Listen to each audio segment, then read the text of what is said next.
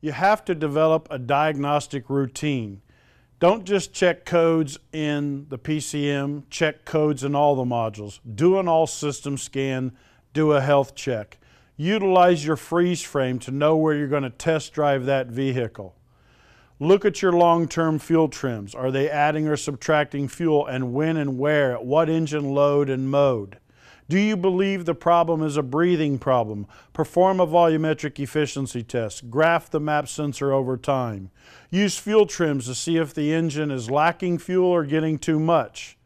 Use the data Pids for misfires to pinpoint misfires, utilizing misfire data and also oxygen sensor bank to bank. Remember, when there's a misfire, the oxygen sensor will dive and the short-term fuel trim will turn positive. You can always look at the rear O2 sensor and see if the voltage is high, indicating an ignition misfire, or low, indicating a fuel delivery misfire.